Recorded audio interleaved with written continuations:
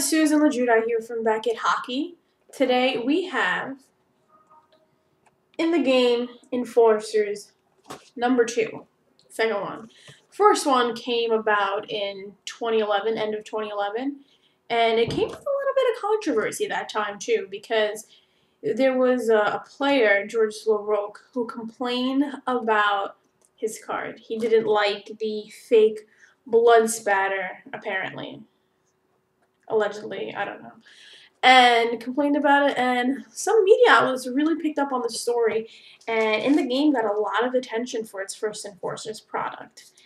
And who doesn't like media attention? So anyway, they came back with Enforcers 2, and you can see the blood spatter is back. It's right there.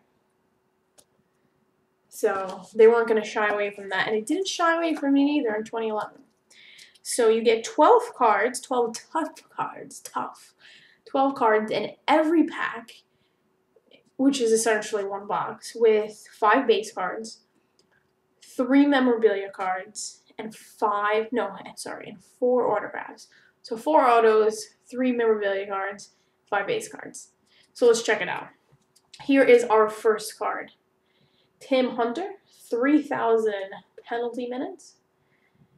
Fun club to be in. Then we have here Bloody Enforcer Battle. Art card. This one shows off Cruz and McCarty. Get it to focus. Maybe add some a little light.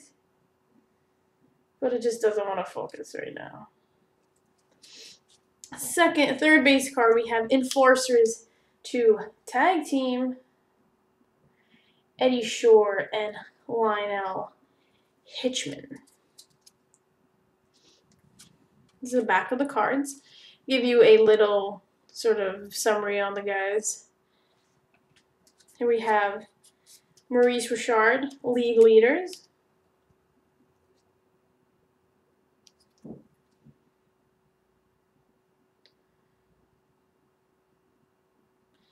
Trying to see what he was a league leader in, but it didn't actually say. And tail of the tape, Howard vs. Schultz, May 7th, 1975, in Uniondale, New York. Let's see if we can get this one to focus now. No. Doesn't want to play. Just want to show you the art card. Now we're going to start with our memorabilia cards. First card here, Jay Caulfield, Instigator. Single jersey swatch.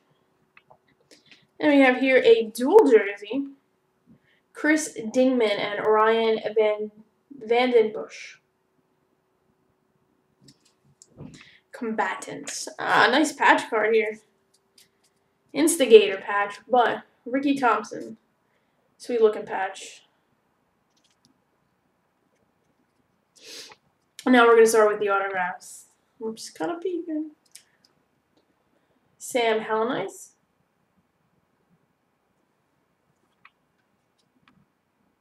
Bob Halkadice, Tim Hunter,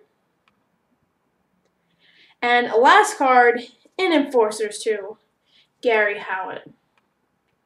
And as you can see, there's still that fake blood spatter on there. So, you know, Enforcers are part of the game. They're part of hockey. And if you look at the back of the box, it's a little statement here, right at the top there.